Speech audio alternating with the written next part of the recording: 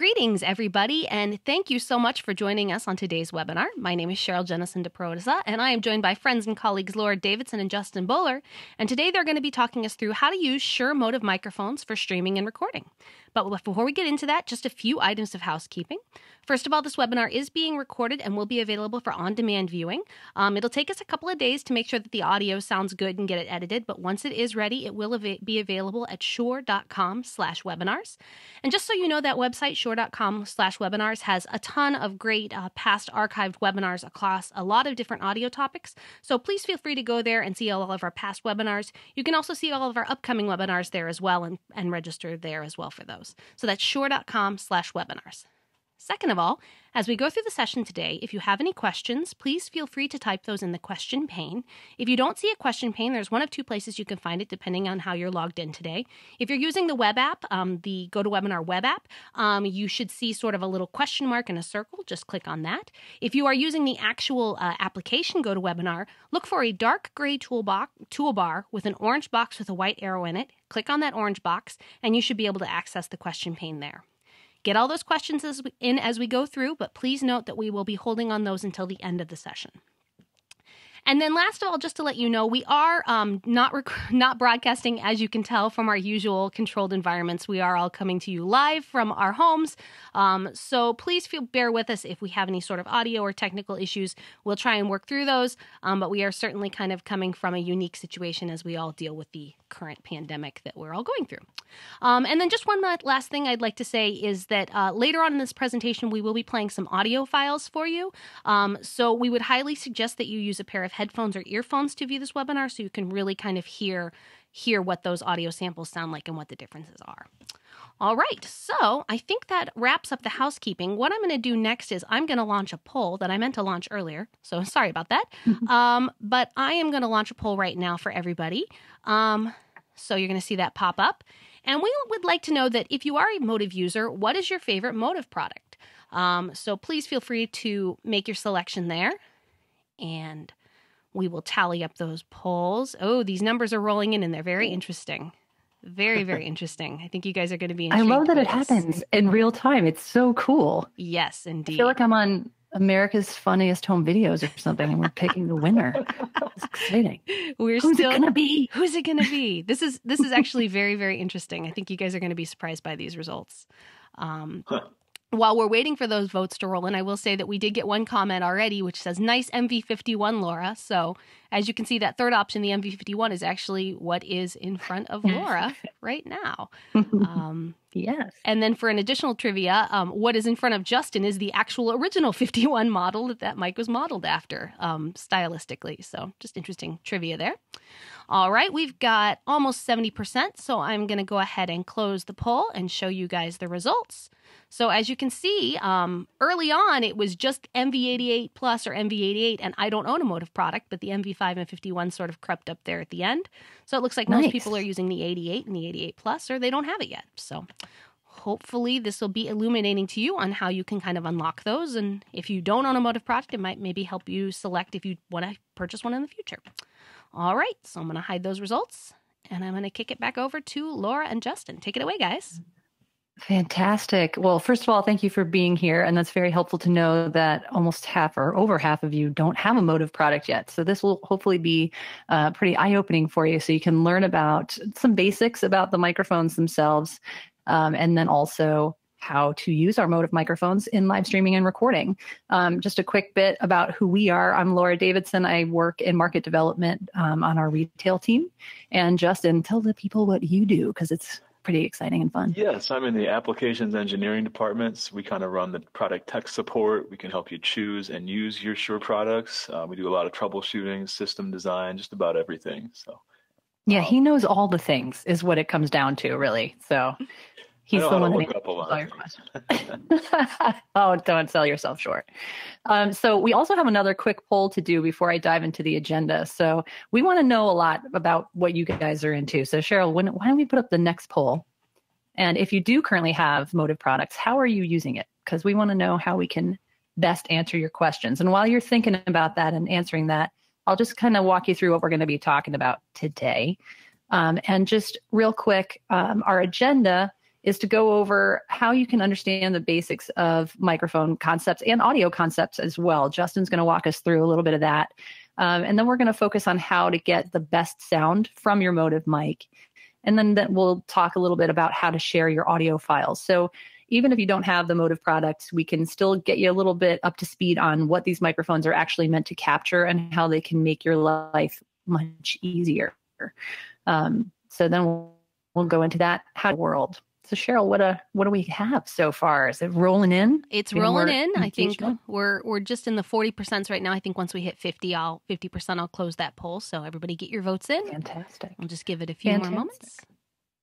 And I think so for those of you who don't have the Motive mics, you can also kind of let us know in your questions, kind of what you want to know a little bit more about. If you're thinking about getting one, what we can answer there. But hopefully by the end of this, you're going to be very familiar with all of these products and how they can make going live and recording that much easier, or just doing things like this, conference calls, webinars. It sounds pretty darn good, and it's super simple to use. Great. All right. So we do have about over 50% of the numbers in. So I'm going to close the poll and share the results here. So as we're seeing, it's kind of an even split. Mostly it's skewing towards recording music and other, but it looks like everybody's kind of using it for all sorts of different things. Fantastic. Great. I want to hear about other. What's the other? Tell us what the other is. All righty. So I'll hide Fantastic. that, and we'll get back to the presentation. Great. So Justin's going to kick us off first, and he's going to tell us a little bit about the audio frequency spectrum and even more. So go for it, Justin. Great. We're talking about capturing sound. Of course, sound is what, the human ear is sensitive to vibrations in the air, 20 to 20,000 hertz, or vibrations per second. So the lowest sounds we can hear, 20 hertz, 20 vibrations per second. And then as we get older, we lose the high frequency hearing, but 20,000 hertz is generally the highest people can hear. For lower frequencies, you can think about, a bass drum, low organ notes, the explosions in movies, things that you would hear through a subwoofer maybe. Mid frequencies, that covers a lot of instruments, speech, vocals, etc. High frequencies, think of things like a dentist's drill, maybe a mosquito buzzing close to your ear or something like that, the cymbals, the reverb and effects that you might hear in recordings. And so the graph that you're seeing on the screen, at the left, you've got 20 hertz, and at the top, you've got 20,000 hertz. And actually what you're seeing graphed on there is the response pattern of a microphone. You see that the microphone is sensitive to those mid-range frequencies. It kind of rolls off toward the left at the low end. And then there's a couple of spots there toward the high end where there's a bit of a bump or a bit of a peak there. On the slide here, I've got something where it says the human voice range. This is pretty general, but 100 to 6,000 hertz maybe. The next slide actually has some more specifics on this, but the frequencies that have to do with the intelligibility of the voice are about 1,000 to 2,000 hertz in general. So that's just something we'll keep in mind. As far as microphone frequency response goes, a lot of the Motive mics we're talking about today are condenser mics. Condenser mics are good at capturing this entire spectrum, whereas dynamic mics, as you see on the graph here, they're a little bit more tailored frequency response. So a dynamic mic, like an SM58, is kind of best at picking up vocal frequencies, mid-range frequencies. You might want to use a condenser mic to make a room recording. On the next slide, we've actually got a range of some of the instruments. And this is also pretty general. I mean, if you look at the soprano, the range there, it says from 260 hertz up to 1,000 or so in general, but extending all the way up past 8,000 hertz. So it's a pretty wide range for voice. And all of these instruments, I think we're kind of seeing the primary range, but there's certainly something going on for bass guitar above 500 hertz. And I don't have to get too much into the finer points about this, but just wanted to give you an idea of the audio spectrum in general and where these instruments and where these different sounds fit along that. We could also talk about the pickup pattern of a microphone. Microphones can be omnidirectional or unidirectional. I guess there's also bidirectional, which I didn't include here, but this is the area of the microphone that's sensitive to sound. And you have sort of a 3D representation here of a directional microphone where you can see that from the back of the mic, there's really no sound pickup. And also At the top right, you can see sort of a graph. The directional microphone, if you put this on a chart, it kind of starts looking like a heart. So we get the name, the cardioid pickup pattern. So from the front of the mic at 0 degrees, and this is also, you can see, let me hold this in front of the camera here. This is at the 12 o'clock position on the mic. And then as we go around to the back of the mic, there's little or no pickup. You can see there at 12 o'clock, 0 degrees, that's where we have the most pickup. And that's pretty consistent around the front of the mic. And then here at 60 degrees, so sort of the 10 o'clock and 2 o'clock positions here, we have a 3 dB decrease in the sound pickup. And dB we're just using to compare two values without really getting into much more of that. But 3 dB change represents a noticeable but small difference in the sound pickup. But then if you compare that to this 90 degree position, we're down 6 dB. So that's a pretty significant decrease when you go from the front of the mic to the sides of the mic here. And as you continue around the back of the mic, we're down 10 dB at 120 degrees. That's the 8 o'clock and 4 o'clock positions. That actually would be perceived as half as loud as from the front. So if I'm using a directional mic, I don't want to talk into the back of it. I'd like to talk into the front of it for the best sound pickup. The advantage of this is that if you do have environmental or ambient sounds while you're trying to make a recording or do a podcast or whatever, your kids are running around in the background, your dog is making noise, there's traffic outside, you can use the directional pattern of the mic to your advantage. Be close to the mic. That's something we're going to keep reiterating through this webinar, is that you need to be close to the mic and you can use the directional pattern to reject unwanted sounds. Something else I should point out is that microphones are passive. They don't reach out and grab sound. They only measure the sound that arrives at the mic. So for the best results, you do want to be close to the mic. It's not going, if it's going to amplify any sound, it's amplifying all of the sounds. So this gets back to that intelligibility and, keeping the mic close to the source. Definitely. And so that's kind of the basic overview of how the microphone works. And it's a very top level overview, but we just wanted to kind of give you guys an idea of how the microphone picks you up, what to take into consideration when you are placing your mic. But we also want to talk about some of the solutions that we specifically make. So I want to take you into the family and introduce you to some of my favorite products that we make. And these are the Motiv line of USB microphones. There are 6 in the series. And I just wanted to walk you through them a little bit, and then we're going to go through some kind of application and setup ideas for you as well. So to just kind of tee things up, that first one that you see is the MV5. It's a condenser mic, and that's that black and red one that you see in the picture. Few things that you notice off the bat is that it's meant to be used on a desktop because it comes with that nice stand. You can also screw it into a threaded microphone stand or the video kit, that Manfrotto Pixie tripod that's down here on the bottom right. You can screw it into that as well if you wanted to be a little bit more mobile for field recording applications. It also has some presets, some DSP presets built in, and headphone monitoring. All of these that you're looking at are USB mics with the exception of the MVL, which I'll tell you about in a second. But you can see that you can plug in right directly into your devices or your computer using any of these solutions. So the MV5 is going to be really great for podcasting, for conferencing, for recording music, just because it can have that nice proximity to the source.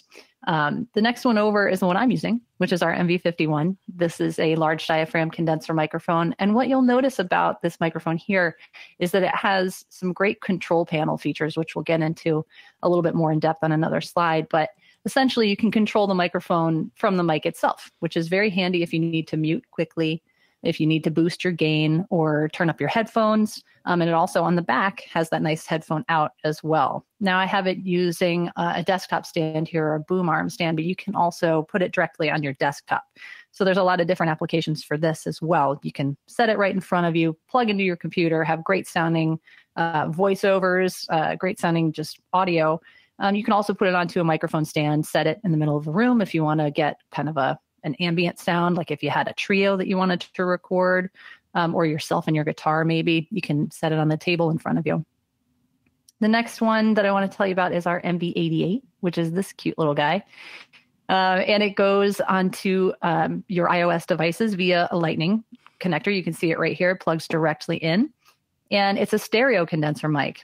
So what that lets you do using our apps, our Motive audio and video apps, you can change the polar pattern of the microphone from stereo to monocardioid, mono bidirectional, and raw mid-side. So that's a really key feature of both the 88 and the 88 Plus. And why that's useful is if you want to use it for multiple applications, it's kind of like having a Swiss Army knife in your pocket, because you can record things in stereo, which captures a nice stereo image, or you can tighten up the pattern. And what Justin was talking about with that cardioid pattern, you want to have that rejection from the rear of the mic and have a tighter, more focused pattern on the source directly in front of it. That's what that's useful for. But the mono bidirectional polar pattern is great if you want to do an interview, because it will open up both sides of that stereo mic and have you on one side and your source on the other. So really great microphone for field recording, for podcasting, for mobile journalism, for capturing your kids' soccer games, recitals, all those fun things. It plugs directly onto your phone. And the one next to it, the 88 Plus, is kind of the next step up, which is a kit that comes with the microphone, the shoe mount, the phone clamp, the Manfrotto Pixie tripod stand, and cables that wrap up into this cool little neoprene sleeve so you can take it with you. So that one, a little more versatile, and also has a headphone monitor out on the back.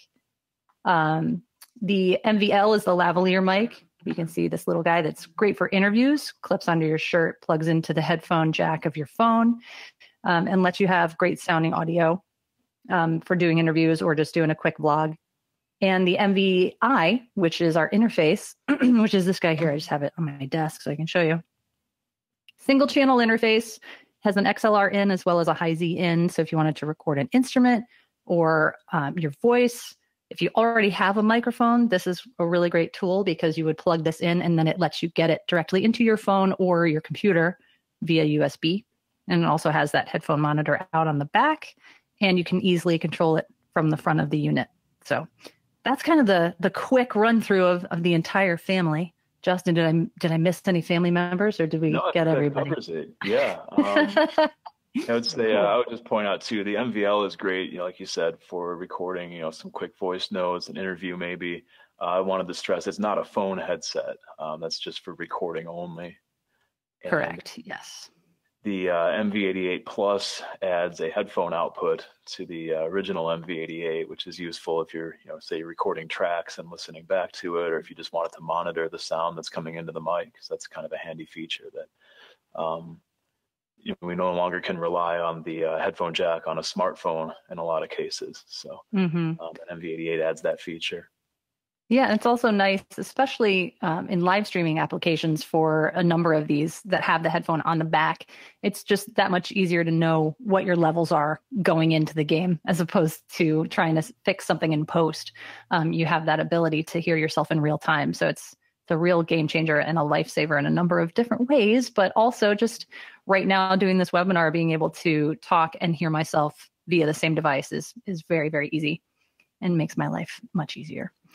Cool. All right. So that's the Motive family. Hopefully you're familiar with them now. Those of you who already have your favorite, maybe there's another favorite that you want to consider bringing into the mix.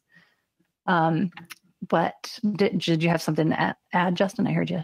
Well, I was just going to say that we'll be talking a little bit more about these features as we go on. So yes, exactly. More on that later.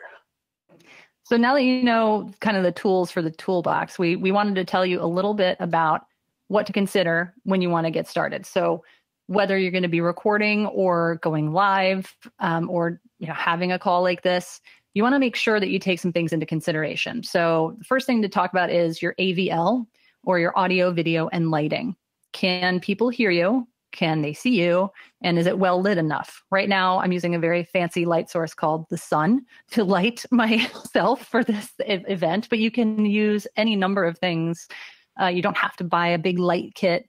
You don't have to get super fancy. Just find a light source that doesn't throw too many shadows and brightens you up so that you're working with your onboard camera as opposed to against it. Video, we're pretty lucky these days. We have, HD cameras in our back pockets or on our MacBooks. So that's kind of taken care of. But the audio is a very important feature that we want to make sure everybody knows to take into consideration, because we've done a lot of studies at Shure, and we found that people can hang if your video is kind of okay, but if your audio is not where it needs to be, they will bounce quicker than you can say, Sure. So you definitely want to take that into consideration first and foremost. That's why it's the first letter in that acronym.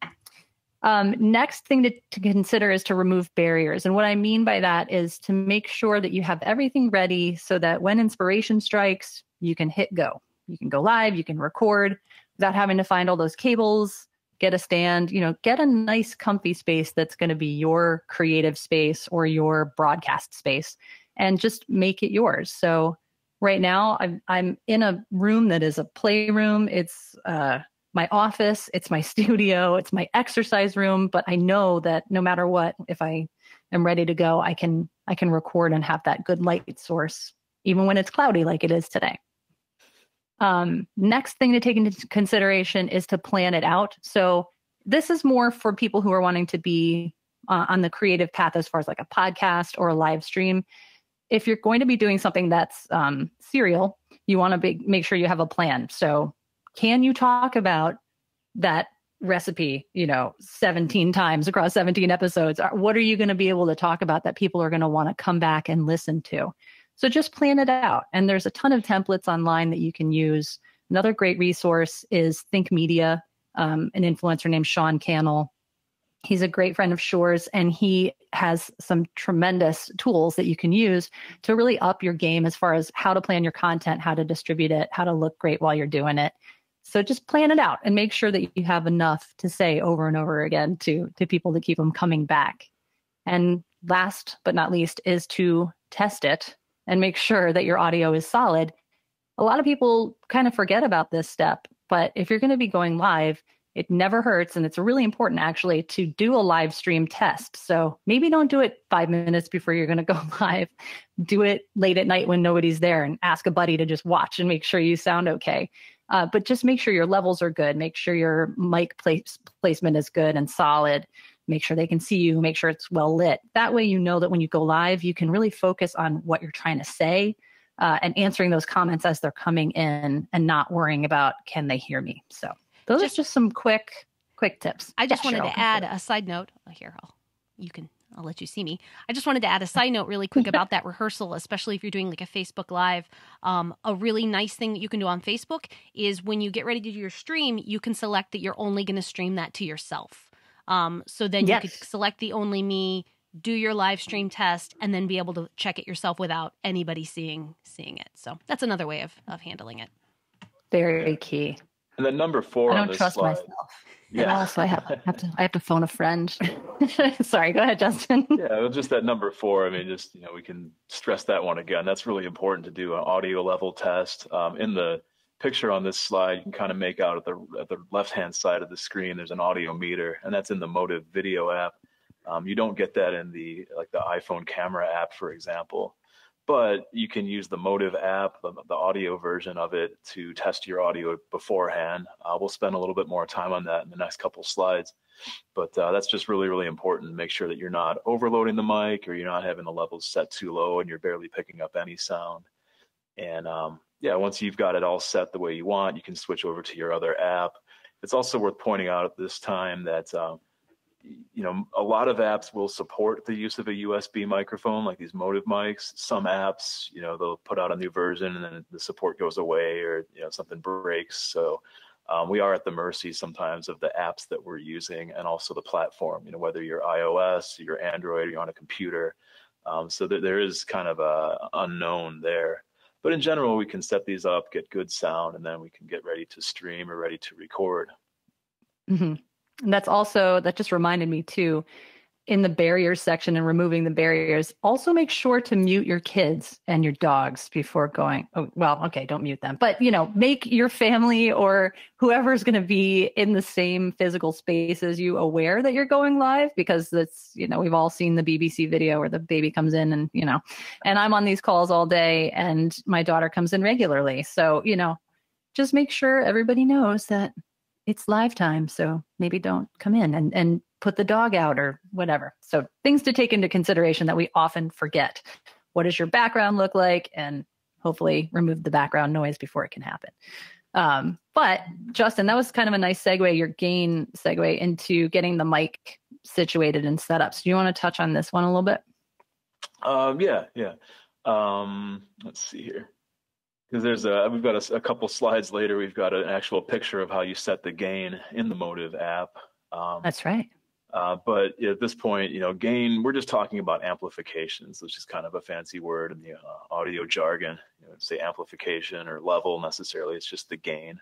Again, position the mic for the best pickup. So if it's a desktop mic, it's not 4 feet away from you or something like that. You want it to be close to your voice, pick up your voice and not the room sound necessarily. Microphone gain, again, you want to go into the audio app, look at the meter, make sure that you're getting good levels. The app actually has a section, it's shaded in gray. It's from -12 to -6 dB. And 0, of course, is the highest level you can record. You want to avoid hitting that, at the loudest sound levels. But you can set it in kind of that sweet spot and get a pretty good, pickup of your source. Step 3 here, it says choose the DSP or digital signal processing. And on the Motive mics, the MV5 just has 3 of these, but the other ones have 5 different signal processing presets for speech, music, instrument, loud, and flat. And these give you kind of a preliminary setting. So for example, if you set it to the loud or the live band mode, it gives you a very low gain setting because it's expecting that you have a very loud source. It's your band rehearsal or your rock show or whatever. On the other hand, if you set it to speech, you're going to get a very high gain setting, I think 33 dB, almost all the way up to the maximum 36. And that's assuming you're just, talking at a normal conversation level. So you will need to increase the gain for that. The other thing that the DSP settings do, they make some minor EQ adjustments. So for speech, we kind of roll off the low frequencies because we're not really concerned as much with picking up a lot of bass from the voice. As I mentioned before, that intelligibility we're looking for is in the kind of the 1 to 2 kilohertz range, 1 to 3 kilohertz, somewhere around there. So some minor EQ adjustments happen in the background. And if you want to go beyond that, you can also use there's a usable user selectable 5-band EQ. If you want to brighten up the sound a little bit. If you're using the MV88 models, this is only accessible in the Motive app, so that's something to keep in mind. Something else too that this is, I guess, concerning live streaming versus recording. If this is anything that you're going to go back and edit later, what we would recommend is using the flat setting. So you set it at flat. That just means you're not increasing or decreasing any particular frequencies. Of course, once you do select flat, you also want to check your levels and make sure that the gain is set correctly. And then later on, you're not stuck with some decision that it's sounding too bassy or too bright or something like that. And just for some kind of visual context, for those of you who are visual learners like I am, let's see if I can do this. Okay, so this is that flat one that Justin was talking about, and speech, music, instrument, and loud. And these are in the app, but also right on the front of the MVI and the MV51. So if you wanted to play along at home, you can also put in the question section too, what's your favorite DSP preset? That could be kind of fun. An impromptu poll. Yeah, I want to know what you like to use. Just to point it out, my 51 Sonodyne here is plugged into an MVI. I have it set to, actually it's set to flat mode. I thought it was on speech, but that's okay right now because I already had a good level set before we started the webinar. Exactly. My KSM8 is plugged into an MVI as well, and I am on the speech mode, if anybody wants to know. And I'm on speech mode on my MV51. But this guy, the MVI, is kind of my favorite. I'm not going to lie. This is my favorite in the line because you can use it with so many amazing microphones. If you already have one, if you have a condenser mic and you need to put some phantom power on, this bad boy will do that too. So this is my favorite. A really good segue into the next slide. Yes, exactly. Speaking of MVI. Yeah, because we did mention that the MV5, the MV51, those are best used as desktop mics if you're doing speech applications. I mean, sure, you can use it to record a concert or a live band rehearsal as well. But what if you're doing fitness instruction, or what if you're instructing a class or doing something where you don't want to be too tight on the camera shot. You need to be able to see the room or see the area. So now you really have no choice but to be, 5 or 6 feet or more away from the mic. And what do you do in that situation? So using the MVI, kind of in the middle here, I've got a picture of the MVI with a wireless system. There's a transmitter pack and a lavalier mic. So at that point, I can clip a mic onto my collar. I could use a head-worn mic. and then I can move around freely and plug the wireless receiver's output into the MVI. So it involves some more equipment, but that's a really effective solution for somebody who does need to be moving around or can't stay right in front of the mic the entire time. And then on the bottom of the screen, if you can make this out, there's it's actually the Shure SCM268 mixer. Got a couple of SM58 microphones on desktop stands. And what I'm doing here is combining the two microphones with the mixer and plugging the mixer's output into the MVI. This would be a great application if you had, a panel discussion with 2 or more talkers. If we can go back to the fitness instruction example, maybe you've got an iPod or a music player that you wanted to plug in and play music along with your voice, and the mixer could give you control over each of those levels. So that's another kind of a versatile way of getting multiple inputs, and then you can get maybe 3 or 4 talkers close to their microphones and get really good sound pickup, really good intelligibility. Mm-hmm. And then get it directly into your live streaming platform of choice. There you go. That's what I've been doing. I do some live streams on Facebook, and I plug in a mic into a mixer, and my keyboard into a mixer, and my guitar into a mixer, and then I summit to the MVI and get to Facebook Live. So it's been a game changer for sure. Great. Then we have another picture here showing, again, the MV5, the MV51 used in front of a desk. Both of these have integrated desk stands. The MV5, you can remove it from the desk stand and put it on a standard camera tripod, or the MV51 will fit on a standard microphone stand. But they work great right in front of you on the desk, and they're pretty portable and easy to carry around, and you just plug it in with a USB cable. So obviously a lot simpler than having another mic, a mic stand, mic cables, a mixer, et cetera, et cetera. A lot more to set up, but as long as you've got the time and the ability to test it beforehand, all of these are pretty effective solutions. Definitely. All right, so those are the microphones, and we just wanted to dive a little bit into some application ideas there. Then we want to get back a little bit to the sound quality and what to look for and what to keep in mind. So Justin's going to walk us through some of the terminology, and then we have some audio examples to listen to. So if you haven't put headphones on yet, now would be a great time to do it so you can hear his test 1, 2 audio examples in a second. Yeah. And on this slide, we have sort of a screenshot from the Motiv app. You can see the stereo width at the bottom, which pertains to the MV88 models. It actually will let you save user presets if you have the mic plugged in. And then more toward the top of the screen, you can see the 5 different DSP modes. And then finally, the slider for mic gain. And then the little slider right next to that controls the monitor output. If you were using this, let's say for GarageBand or Logic or something like that, put down a guitar track, play it back and sing over it, then you can control how much playback you're hearing. But here we have gain all the way up at 36 dB.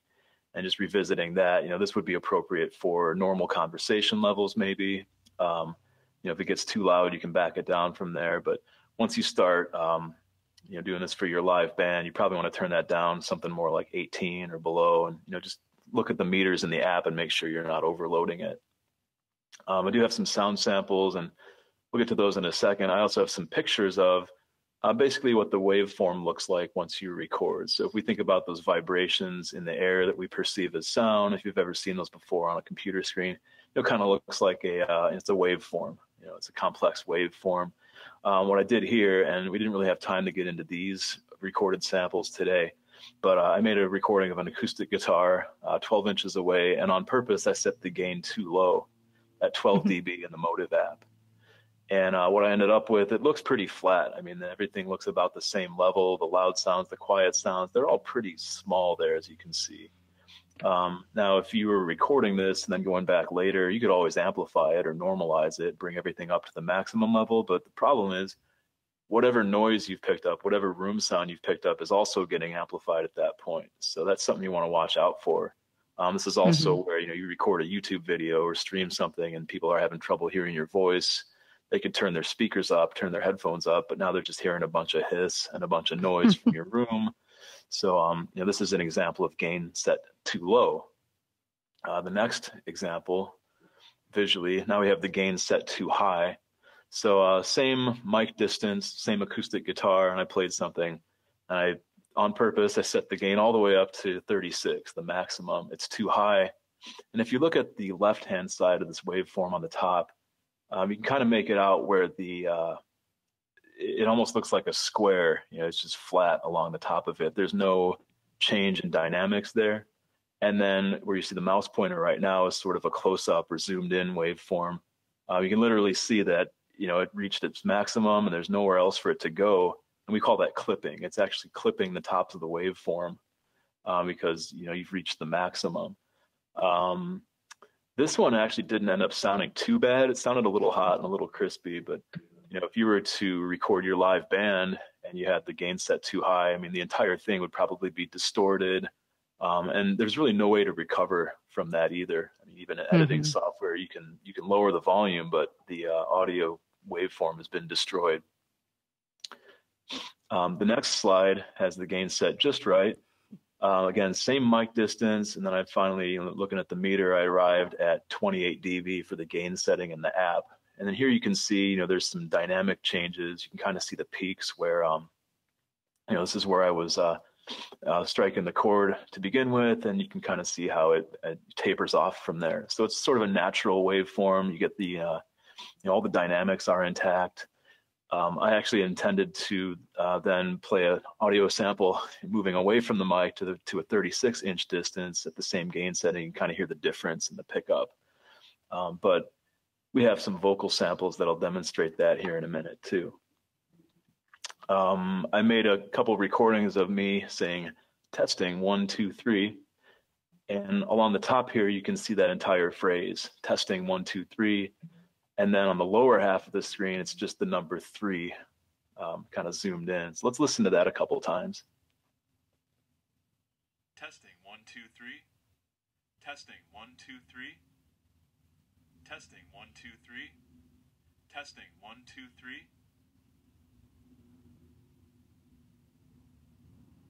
Did you hear that? That was fun.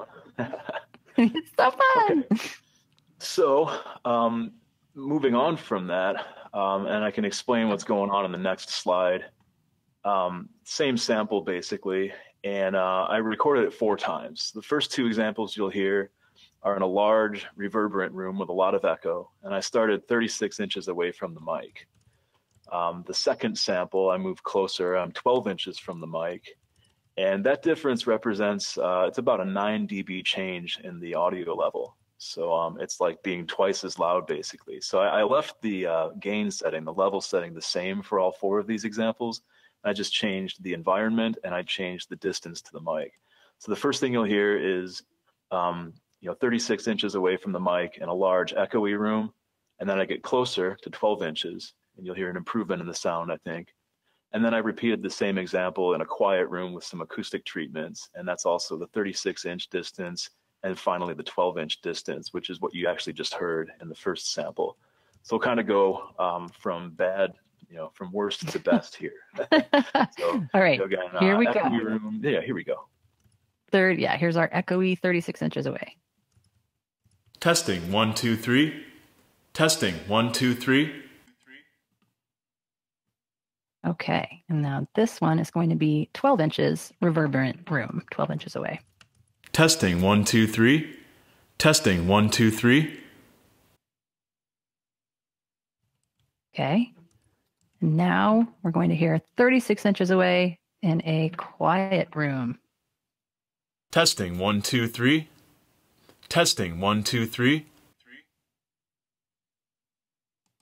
And finally, our best 12 inches away in a quiet room or a controlled environment. Testing 1, 2, 3. Testing 1, 2, 3. Did y'all get that? I hope you heard those. Yeah, hopefully that translates over, the internet and this webcast software.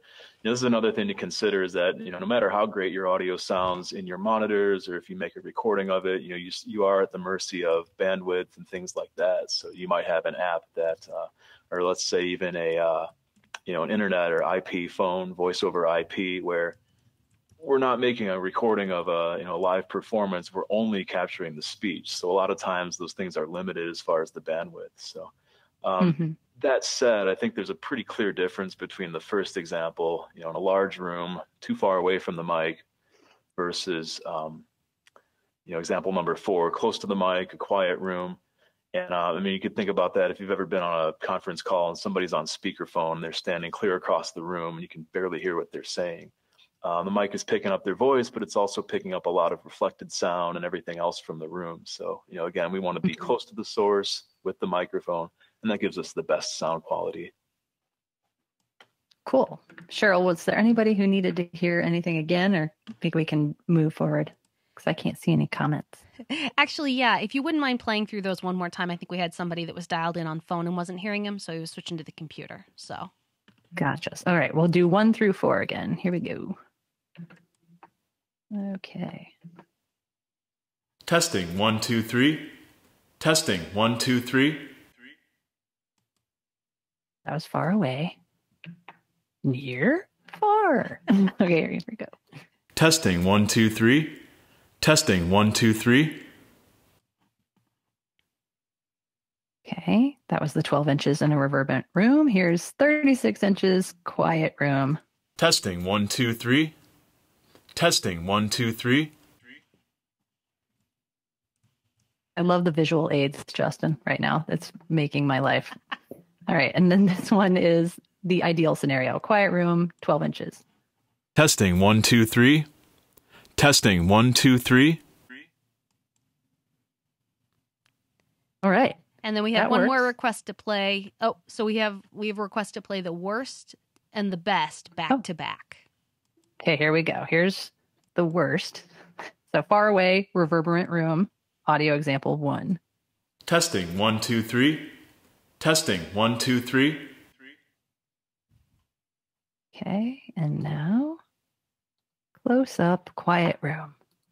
Testing 1 2 3. Testing 1 2 3. That's pretty darn compelling, if you ask me. Yeah, and I could point out again, the only thing that changed there was the environment and the distance to the mic. Those were all, actually, if anyone's interested, those were recorded with an MV88 Plus, and I think the gain setting was 28.5 dB at the flat setting. But yeah, it makes a pretty big difference if you're close. Go ahead. And well, that speaks to what you said earlier too, where the mic is not going to reach out and grab the sound. That's a really important thing that I think a lot of people forget. And you have to work with the mic and not make it work against you. So that's a very cool example. All right. So that's some audio examples. So we talked about where you need to be when you're using mic, how your environment should be set up. We wanted to tell you a little bit about the apps that we have, the Motive app, audio and video apps. They're both free and available in the app stores. And they're very useful for controlling the microphones. As Justin mentioned, with the MV88 and MV88 Plus, you can change up the polar pattern. You are also able to change EQ, compression, and use those DSP presets and select those, create your own DSP presets and save them. But also within the app, you can do some recording. Obviously, that would be a missing piece if we didn't have that. So when you want to start recording your audio, this is the what the audio app looks like. And it's a very intuitive interface. So basically, if you want to start recording, open it up and hit the record button. But set your levels first. Oh, exactly. That's right. Sorry, my bad. Not even listening to my own advice. You can also, if you wanted to configure your microphone, you can tap this settings button here to change up the polar pattern if you're using the 88 or 88 Plus, or if you wanted to change EQ or select those DSP presets, you can do that using this little guy here. So make sure your gain is where you need it to be. You can control that here. And then you would just hit record. When you're finished, you would tap the check mark. And then here you have the opportunity to save your recording and call it whatever you want. So if you tap in this field here, you can delete it, delete the text and name it whatever you want and click save. Just make sure you do that, because otherwise you won't capture the recording and then you'll be very sad and start calling Justin saying, where did my recordings go? So make sure that you store it. It will store it within the app itself. But then also, once you have recorded it, you have some light editing that you can do right within our apps. So in order to do that, you would select the file that you want to edit and tap the scissor icon. It's this guy down here. And then that will open up this window here. And you can decide if you want to trim or split the file. And you can easily do that. If you trim it, you can just drag these little guys in here. If you wanted to do a fade, you could do that as well. And then you would just click save, and it saves your file. So that's really handy if you want to just record something very quick and send it off to somebody. I do that quite often, actually, and just make a quick recording, trim it. You don't have to go into your DAW, and then send it and export it. And there's a number of different ways to do that, which we're going to talk about right here. So sharing via our apps is also simple. So in order to do that, you would tap the My Recordings icon, which is the little guy that looks like a little waveform that Justin was talking about. And then you would tap the three dots in the corner and share, and then choose where you want to share it to. And you can email it, you can save it to your favorite app, you can airdrop it. So there's a number of different choices there as far as getting it out into the world using our app. There's also ways to save it to your desktop and export your audio, which Justin is going to tell you all about. That's right, yeah.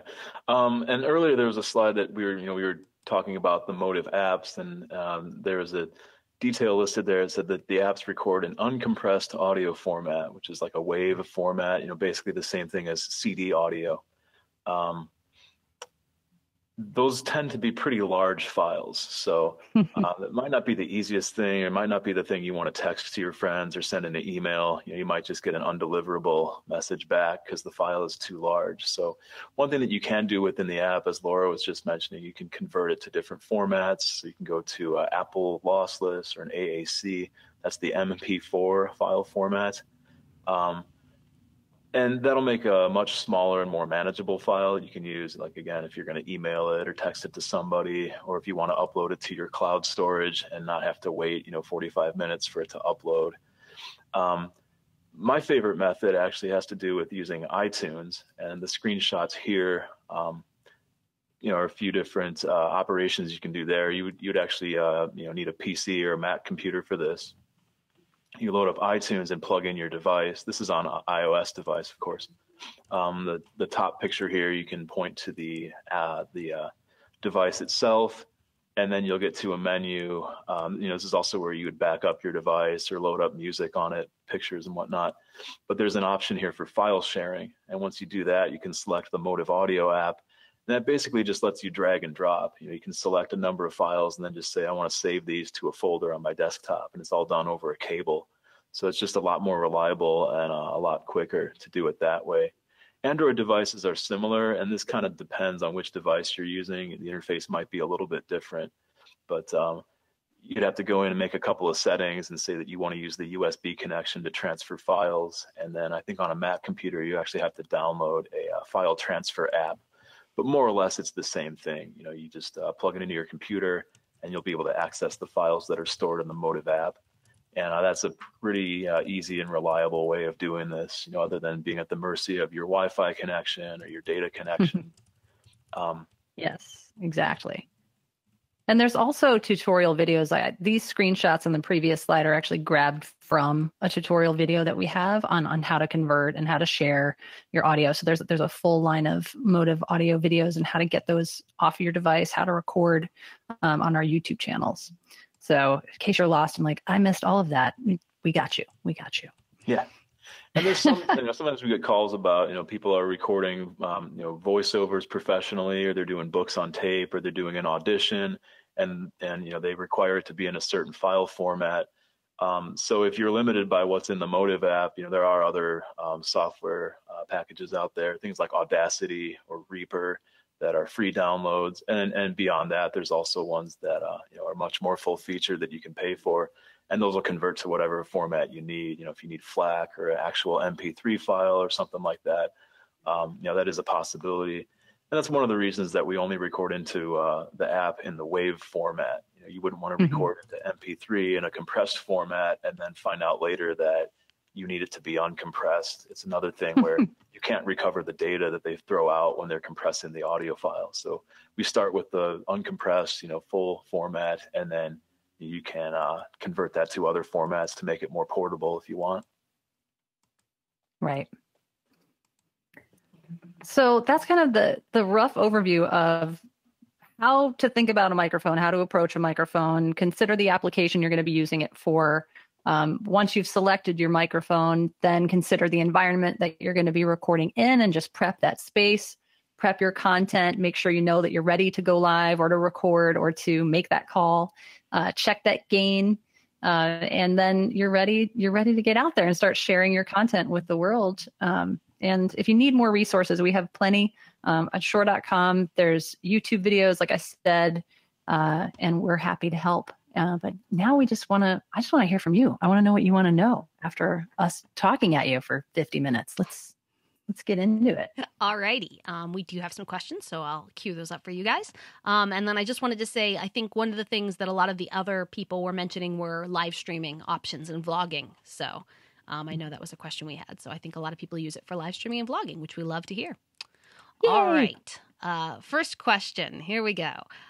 This comes from a Shure dealer. I'm a Shure dealer, and currently it looks like stock is constrained on the Motive product line. Any news on when that might open up a bit more? Well, it's a good problem to have and a frustrating problem to have. We are constantly getting new shipments in, and we're doing our best to meet that demand. I do know that it's constantly flowing into the channel, so we're doing our best. But no official news from me. I'm just in marketing. Just reach out. Please reach out to your rep. Great. Next question. I currently use a Shure SM11 in the field. Would it benefit me to use a Motive model either in a special situation or all of the time?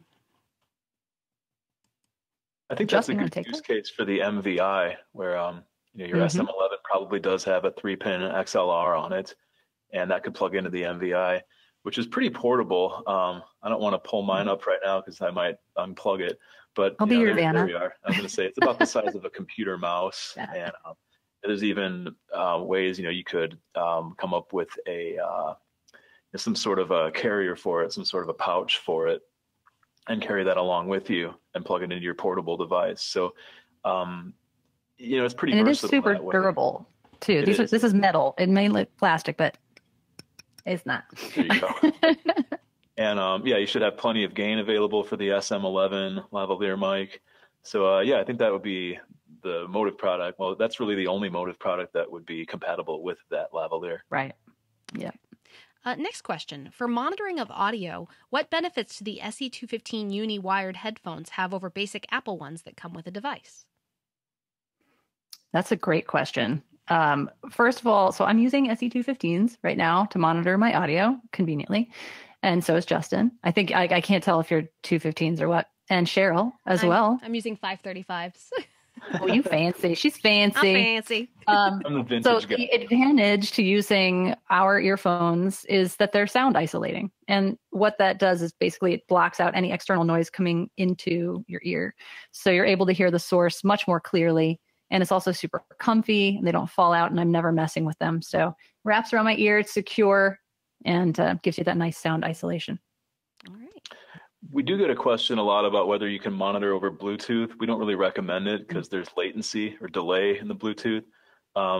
Basically before when you hit play, before you hear the music, there could be a quarter to a half a second of delay, and that's just the time it takes for Bluetooth to process the audio, which is fine when you're listening to music. But if you're trying to listen to something, somebody's speaking in front of you, and then you're hearing that voice a half a second later, it's pretty frustrating. So we like to stick to a wired connection for monitoring for that reason. Great. All right. Next question regarding sort of audio settings and DSP. What would you do if a person has a really loud voice? We don't know anyone like that. No one. We're not powerful singers in here. One of the features in the Motive app, it's a compressor. If you can kind of think back to those waveforms that we looked at on screen, you had the beginning of the guitar note, and then it would kind of taper off. And what a compressor will do is actually reduce the level of those peaks and bring everything a little closer together. So one thing you can do is put the compression on in your DSP settings. Some of the DSP modes do that automatically. They'll engage the light compression, but you can go to a medium or a heavy compression. And it kind of brings the loudest sounds a little closer down to the level of the softer sounds. That would be one thing. And that can be a problem because, they start, shouting, or they start talking really loudly, and you're close to overloading, and then they start to taper off, and it's hard to hear them. So the compressor can help you sort that out. Great. Yes. Okay, next question. So the NV88 Plus doesn't have an additional input. What would you suggest I use if I need to do live streaming from my iPhone, but I need to have more than one mic? Gotcha. So that would be, again, the MVI. And Justin has that awesome, I'll pull up that awesome slide. Again, hold on a second. Talk through it, Justin, while I'm just that, you really kind of do have to have a mixer at that point that's going to combine multiple audio signals and then put the output of that mixer into the MVI. Kind of like you're seeing on the bottom here. I've got two SM58s plugged into the SCM268 mixer and then going into the MVI. And there's a lot of other, there's a lot of mixers out there. Like you can get a 4-channel or a 6-channel mixer. If you go to your audio dealer, they'll probably have a lot of different options. They all pretty much work the same. Or there might even be. There are USB mixers as well. If you want to use an interface that's a multiple channel interface, or an actual mixer that has a USB connector that you can go directly into your computer, you can do that as well. But this is our way of doing it, but not the only way. I'm also going to interject too. I think the first question you need to ask is, why do you need 2 microphones specifically? And if you do have an MV88 Plus and you're not interested in, or you can't up your system with a mix or anything like that, one of the cool things you can do if you're like dealing with a situation where, say, you're live streaming and you want to be able to pick audio up from the front and back, you can take an MV88 or an MV88 Plus. You can put it in bidirectional mode, and you can aim it so that each of those side cartridges is facing the front and the back of the device you're recording from. And that way you'll be picking up audio both from who's behind the camera and who's in front of the camera, and you'll be rejecting the audio from the sides of the camera. So that's sort of a more, analog, simple solution to be able to pick up more audio with an MV88 Plus or MV88. Right. Great. Definitely. All right, next question. Can the MVI be used with an iPhone or with a phone? I should say. Yes. It doesn't say iPhone specifically, it just says phone. Absolutely. Yes, it comes with a micro USB to Lightning cable, as well as a micro USB to USB, what is that, 2.0? Type A? Yeah. Type A, the standard, the original, the OG USB. It's not even though. That's that little square. Anyway, I digress. So yes, absolutely. That's what it is made for. I would qualify that real quickly by saying, none of these mics typically can be used for phone calls or for FaceTime. So for communication, that's a limitation of the phone itself. They don't typically let you use an external mic that's connected via USB. So that is one limitation. But a lot of the the streaming conferencing software we're seeing now, like Zoom has been gaining a lot of popularity lately. That should work just fine on iOS and Android. I think some other things like I know Facebook Live at this time, unfortunately, is not really compatible with Android, but that's sort of, again, you kind of have to check with the manufacturer of the software for specifics on that. But yeah, you certainly can plug the MVI into an iPhone. You could also use an on-the-go cable, so the micro USB, to plug it into an Android device. I think that's a really good caveat, Justin, too, is that I think before you make the plunge, if you know specifically what you need your mic for and what app or device or product you're wanting to use it for, just do your due diligence, because, we don't want you to buy something that won't work. And, we can't always guarantee that it'll work with a third-party software if they don't allow external microphones in the software. So, right. Yeah, and we do try to keep a list of compatible devices on the website. It's just understandably pretty difficult to keep up with everything. New devices are coming out all the time. New versions of software, new versions of firmware and operating systems are always coming out. So sometimes it takes a week or two for them to catch up. But in general, you can use it with a lot of different platforms, a lot of different software. Great. All right. Next question. The X2U isn't part of the Motive product line, but occupies a very similar space. How would its application slot in with the rest of the Motive products? It is very similar to the X2U kind of came first. I think it came out in about 2009, and it's an inline version of the USB solution. So almost like the MVI, but it has an onboard volume control, onboard phantom power. I actually haven't played with one in forever, Justin. So if you have more that you can you could share. I'd say one of the big differences, the X2U doesn't have any kind of software interface.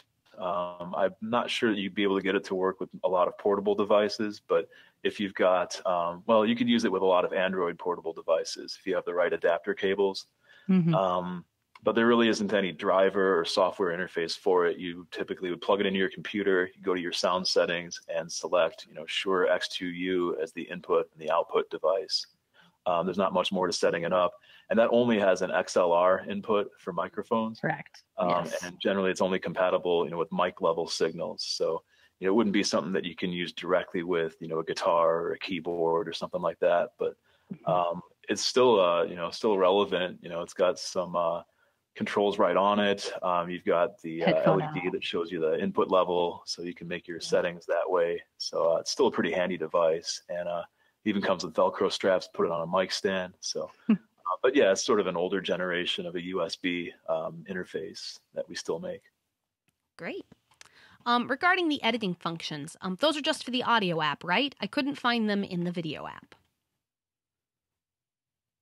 You can edit the audio. You can. That's a good question, Cheryl. Yeah, can we edit the video? I can't remember. No, I'm fired. I gotta go. The video app just saves it to the camera roll on an iPhone. Yeah. Yes, that's right. I would have to double check how that works on Android. Sorry, but at that point you could go into iMovie or Final Cut or Premiere or something like right. that, and edit it that way. And that's actually one of the advantages of using the Motive video app, is that it lets you choose your resolution, your frame rate of both the audio and the video. We didn't get into talking too much about sample rates or anything like that, but if you want to record 4K 60 frame per second video with full-on wave audio, you're going to end up with really, really huge files, but that might be the best option if you're going to edit that further down the line. Yes. Okay. But this is, the video app is super handy. Look, there I am. You can control a number of different options when you plug in your Motive mic. But yeah, it's a great, great app. Okay. Next question. When it comes to editing, can you download the app to your laptop and edit the video there? Not our Motive video app, unfortunately. It is a mobile app only. So like Justin said, you would want to record your video and then put it into your favorite video editing software of choice. Yep. Okay, next question. When using the MV51 in the field through an iPhone, is it possible to play music through the headphones while recording through the mic? I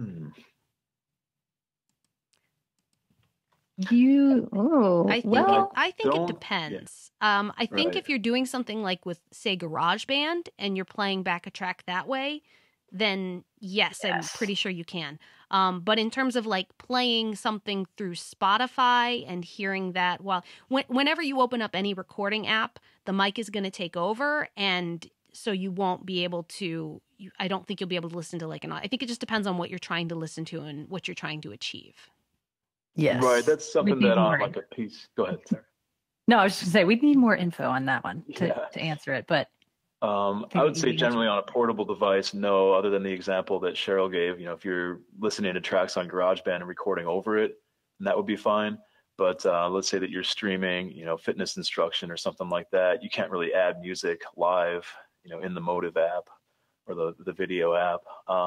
That might be possible on a PC where the computer's sound hardware kind of takes care of everything. So if you start playing a slideshow like we did earlier, if you put on music through Spotify or something like that, the computer kind of handles that and puts that in the stream. But yeah, on a portable device, you're more limited. And I would say if you want to explore that further, and this is a good time to mention that if you go to shure.com/contact, we have a really handy form there that you can fill to open up a ticket with our support team. And that'll open up a ticket with Justin's colleagues and coworkers. And those Justin personally, probably like, Justin. Those guys and gals are great, and if they don't know the answer offhand, they usually are pretty good at sort of trying to seek it out if it's findable. We're the best in the business, our support team. We've been voted that a lot of years in a row. Support, yeah. That's right. That's them. All right. And we do take a lot of pride in that, yeah. You should. Well deserved. So the next question, beyond the Motive app, do we have a desktop recording tool? Like an application or software? Yeah. We do not. We do not. Shure does not. We do not. One thing I could point out, that any settings that you're making in the Motive app, they will be retained in the mic. So if I have my original OG MV88 and I want to set it Actually, that's a bad example. If you've noticed behind me here, there's a MV88 Plus, and that one you can actually use a USB cable and plug it into a computer. You'll get audio input and output through it, but there's really no way to control it on your computer. So you first have to set it up on your phone, and then you can plug it into your computer and use it. And I mentioned earlier, there's apps like Audacity that can be downloaded for free, and those are handy audio editing apps. So I would recommend something like that. Fantastic. All right. When you do the light audio editing, excuse me, when you do the editing in the audio on, when you do light editing on the audio file using the Motiv app, does it overwrite your original file or save a copy? I believe you have the choice to save it or overwrite. I think it does retain the original file, so you'll end up with another file of the edited audio. That's the same thing if you try to convert it to a different format. You're still left with the original audio. It just other one that shows up in the playlist, so to speak, or, the recordings that you can see in the Motiv app. Okay. Next question: are there cables for the MV88 Plus that can connect to a USB-C phone? Yes, there are. So the MV88 Plus comes with micro USB to Lightning and micro USB to USB-C, which is that typical Android connector. So yes. Right. And we should also point out that there are some Apple devices like the iPad Pro that have a USB-C connector on it. Technically, it's not a USB interface. It's a proprietary Apple interface. So unfortunately, we don't have any mics that work with the iPad Pro with USB-C, sorry to say. It's data only, not data and audio, as it is on an Android USB-C. All right. Next question. Does Shure provide a wireless solution to send audio to the phone or camera? Not currently. That one I would just refer back to the example using an MVI and any of the wireless systems that we make, or any wireless system that gives you an XLR or a 1/4-inch output. Plug that into the MVI and you're up and running. So as far as being in the field with that, you may have to figure out a way to power the wireless receiver, or you can use. In the past, we've offered some portable receivers that go onto a camera shoe mount, so something like that. But there again, I would use the MVI. Great. Yep. Okay, next question. Is there more signal processing available via the app, such as verb, compression, etc.? Compression, yes. Reverb, no. So what you can edit is your EQ, your compression, your limiter. There's a high-pass filter if you want to roll off the low frequencies. But I would consider the reverb, delay, and things like that. Those are more artistic effects, and that's where I think you're better off going into something like Audacity or Logic or Reaper, an audio editor where you can use the built-in effects, or there's probably literally thousands of different plugins you can use for the Abbey Road reverb tank or whatever they've got. There's a lot of choices out there. So unfortunately we don't offer that in the app, or even for editing purposes. Okay. Next question: should I record video through the Motiv video app or just go through my iPhone camera? It's a preference, but I prefer our video app just because you can change your exposure level. You can see the gain monitoring right from within the app, change your frames per second. It's just got a few more features that you can activate while using the app as opposed to the video app that comes with your device. But you can use either. Right. Absolutely. Simplicity. It's easy to use the camera app, and stress once again, you have to go into your Motiv audio app first and set the levels. So that's another advantage that Motiv video has, is that you can set those in the app. I think there are some third-party apps that also let you adjust things like that, like Filmic Pro, but you do have to pay for that one. And if you want the extra features, use Motiv Video, or if you just want something simple, if it's just kids piano recital or something like that, go ahead and just use the phone's camera app. There's no problem there either. Either way, it ends up in the camera roll. So, Definitely. All right. Do you have any recommendations for positioning an MV88 Plus for recording voice and acoustic guitar at the same time? Laura, I bet you can answer this one. I definitely can, but I see Justin nodding, so I'm like, ooh. Well, I was just going to say, let's kick that one over to Laura, because I think you did that even just recently here. Yeah. I mean, for my the 88 Plus is just such an awesome mic that I use it for everything. I record a baby grand piano with that just by simply putting it in the center of my piano and pointing it just slightly down. For acoustic guitar and voice, I set it on the desktop right in front of me, in kind of in between the two sources. So splitting the difference between my voice and where the guitar is, I would put the mic in between.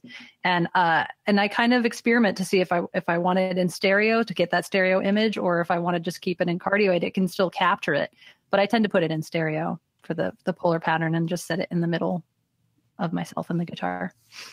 Awesome. Yeah, that's another advantage to, you can make a few test recordings, make sure that you're getting the levels you want. Are you getting too much sound from the room and not enough?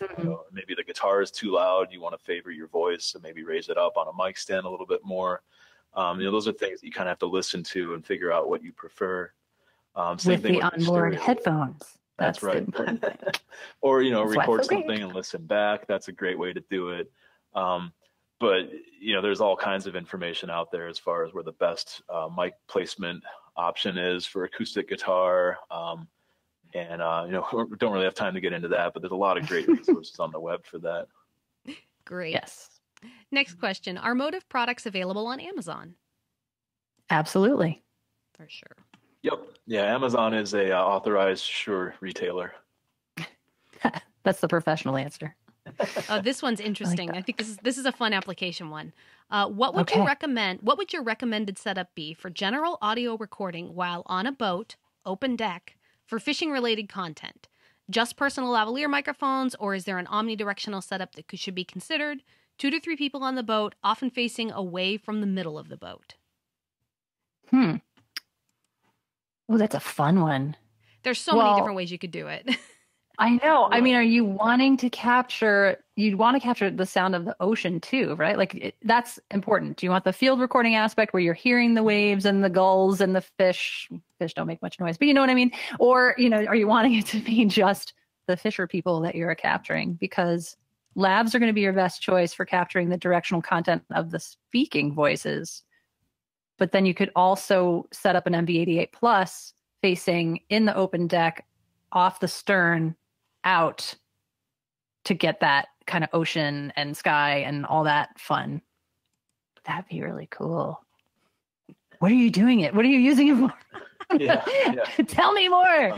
Well, this would be a good time to go to shure.com/contact, open up a contact form and start the conversation. Yeah, I think that the apps team would actually enjoy that nice sort of change of pace. Yeah. Because there's a number of ways to do that. Yeah. But yeah. Right. Some of those might not be practical on a boat, where you don't necessarily have a power source. So you may have to make some compromises and, just have one person who's a talker and wear a lavalier mic. That's pretty simple. But keep in mind that MVL too. Yeah, you do that, MVL, but just to record directly into the phone for sure. Mm-hmm.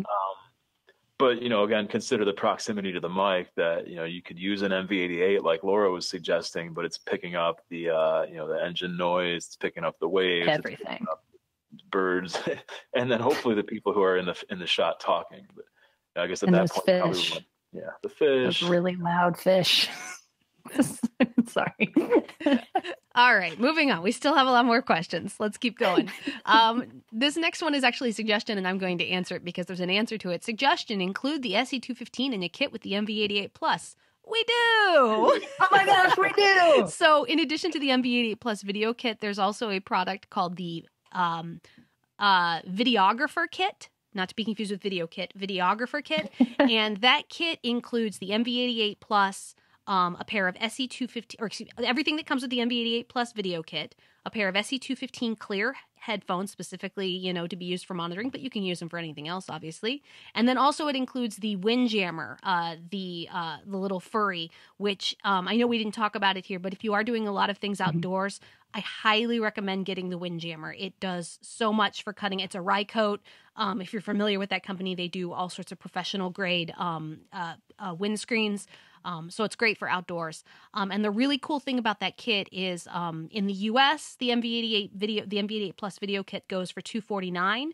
The Videographer kit goes for $299, and for just about $50 additional, you're getting a pair of headphones and a Windjammer, and you're saving money in the long run. So if you need the earphones and you need the windscreen, go for the videographer kit. You will save money in the long run. So sorry for that. Which is also available from Shure retailers, authorized retailers. Exactly. Such as All right. Next question. You're going to like this one, Justin. Is there an up-to-date list of apps that work with the MV88? You mentioned that apps sometimes change compatibility, and it'd be nice to have a source to go to so we'd know without having to experiment. We agree. Yes.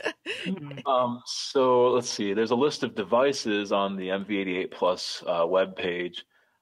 We're starting to keep and maintain a list of compatible apps. I would suggest contacting us, use that support form on the website. And in a lot of cases, I mean, we just don't know, but what we're trying to do is, download those apps, try it out, test it out, and just see.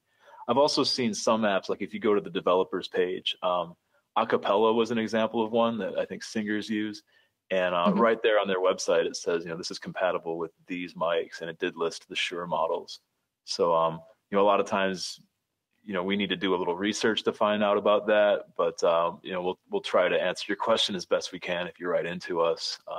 At this time, it's not published on the website, though. So shure.com/contact to open up that ticket with the support team.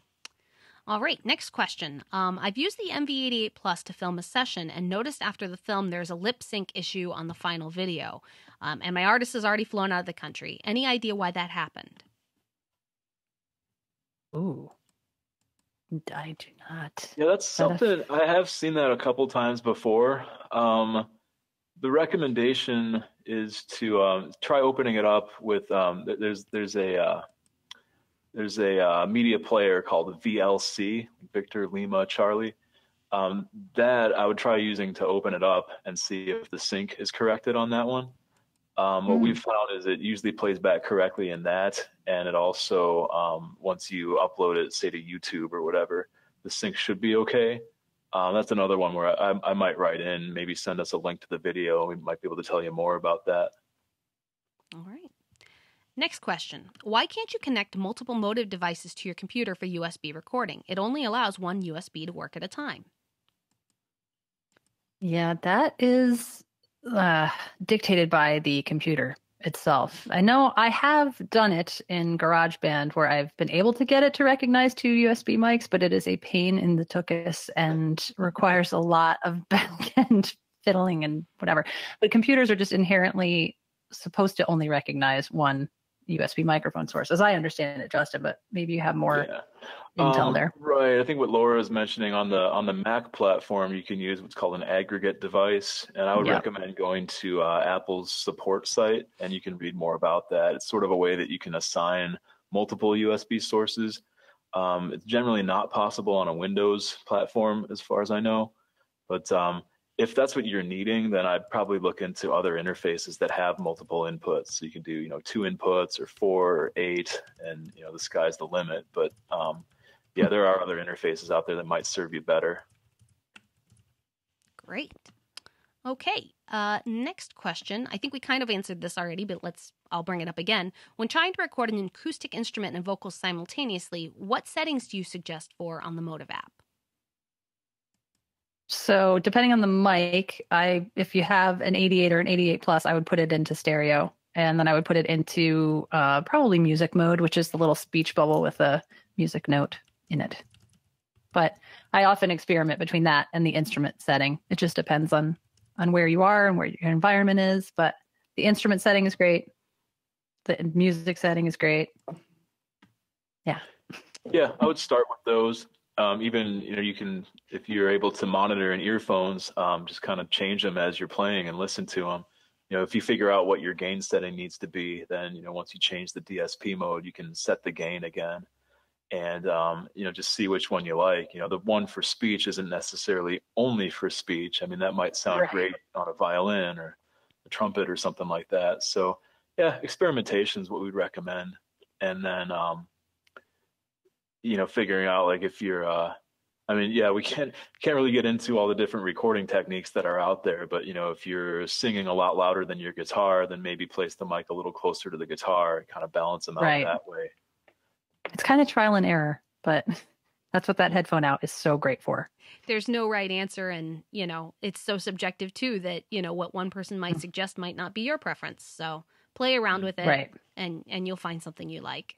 You'll figure it out. Trust me. You'll know what you like. Yes.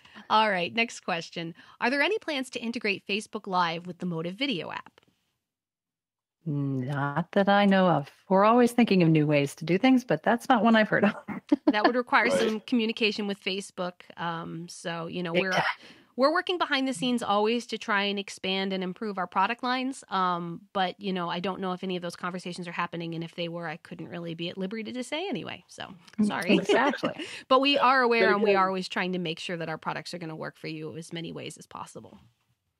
Right. And one of the big takeaways from the webinar is, use the resources in the Motive app, the meter, the DSP modes, get the sound that you're looking for, and then you can kind of switch over to the other apps and, go from there. So, yeah. A lot of that kind of falls in the territory of the other apps and what they support and how they work. Yes, exactly. And then somebody was just asking to mention what the names of the apps that we were discussing. So that's the Shure Plus Motive. There's Shure Plus Motive, which is just the audio app, and then there's Shure Plus Motive Video, which is the video app. And it's MOTIV. Correct. No E at the end. No right. E. And if you just look in the App Store, the Play, it's Google Play, you should be able to search for Shure, SHURE, and find those apps pretty immediately. Indeed. Yep. Okay. Was the question about the other third-party apps? No, I think it was just our apps. Okay. I think. Yeah, it's like Audacity and Reaper. All right. And somebody just said, once you've set the mic, you can run it in Facebook Live, and it will take the audio from the mic, as with Instagram Live. I've tested it and proven it. So I would probably say probably on an iOS device, but yes. Yes. I would point out that when you plug in the Motive mic to a portable device, it might not turn on right away. It doesn't know that you plugged in a mic necessarily, so you'd have to go to an app that uses the mic. And the camera app set to video mode is a great test of this. So if you want to know if my mic working, you got an MV88 or an MV88 Plus, plug it in, go to the camera app, go to video, and it should power on at that point. Generally, if the mic is turned on, you're getting audio from the mic, but you can always tap on the mic lightly and make sure that it's picking up the audio too. Indeed. Okay, and then this one is great. I think this is just a fun one to wrap up on. How many Shure products do you all have at home? My gosh, you guys are well equipped and ready for this work from home thing. I do my bouquet? Oh, here we go. Here comes Laura's mic bouquet. Look at that. My bouquet. That is lovely. I have just what's right here. I have, you can't see it. I'm going to angle a little bit. I have my limited edition. Oh, yeah. You can't see them because it's dark here. Wait, there we go. I've got, you can't see them. But I have several limited edition Super 55s and the SM58 anniversary edition. We have some, and that's just this gear. Like I have my wireless rack downstairs. I got my KSM32 right there. Yeah. This is my studio right here. Studio. Oh yeah, and then I've got my 1540s, and I've got my 535s. Yeah, we're. We have some options. We have some things. Yeah, we have the toys. Although the funny thing is, like when we did go on lockdown, I was on another webinar and we were talking about, our portable microphones, and nobody that was presenting on the webinar had an MV51. And I was like, I have an MV51 and MV5 at my desk at work, and I can't get to the office, obviously. So, but this is when you're ready to get serious. Use this. There you go. Your SM7B. Into your MVI. You can use it without this, but if you want, you can use the Cloud Lifter. Or the SEDM1. Yes. And it is just, it's my favorite. I almost panic bought an SM7B.